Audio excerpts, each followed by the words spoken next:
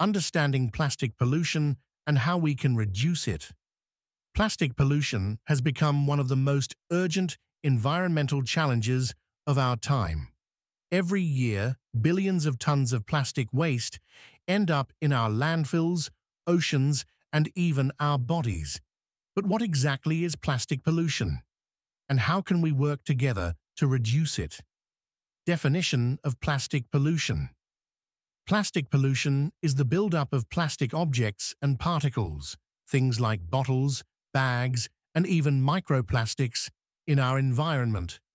Because plastic doesn't break down easily, it can remain in landfills and natural habitats for hundreds of years. How plastic ends up in the environment. Plastics often enter the environment because of improper disposal, littering, and weak waste management systems.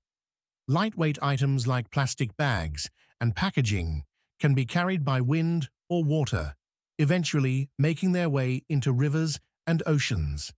The impact on wildlife and ecosystems. Many animals mistake plastic for food or become trapped in it. Over time, large plastic pieces break down into microplastics, tiny particles that can be ingested by fish, birds, and other wildlife. This not only harms ecosystems but also affects humans when contaminated animals enter our food chain.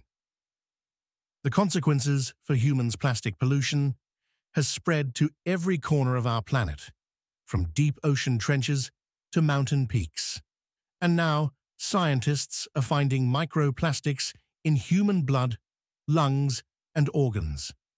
While research is still ongoing, the potential health risks are deeply concerning. How to reduce plastic pollution. Individual actions. Here's how you can help reduce plastic pollution, starting today. Reduce single-use plastics. Whenever possible, bring your own reusable bottle, coffee cup, or shopping bag to cut down on disposable plastics. Recycle. Properly, make sure you're recycling the right materials according to your local guidelines. Even a small mistake can make an entire batch of recycling unusable. Dispose of trash responsibly. Always throw your trash in the right bins and consider joining community cleanup events.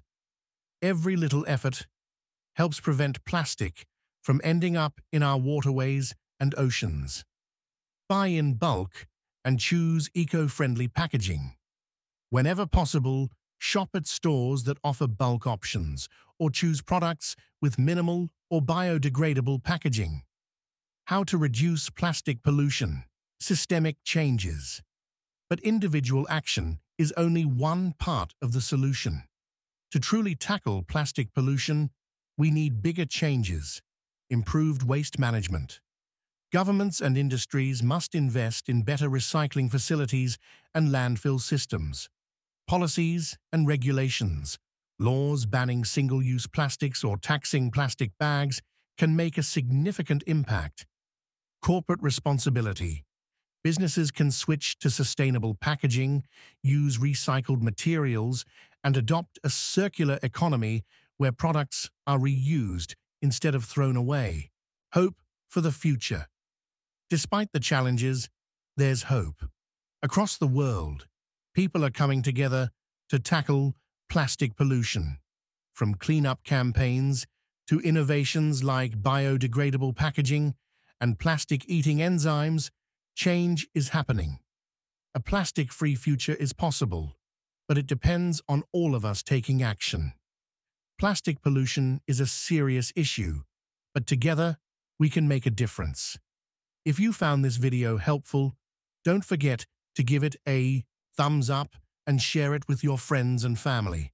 Let's spread awareness and take action together. Tell us in the comments, what's one change you're making to reduce plastic pollution? We'd love to hear your ideas. And if you want to learn more about sustainability and protecting our planet, make sure to subscribe and hit the notification bell so you never miss a video.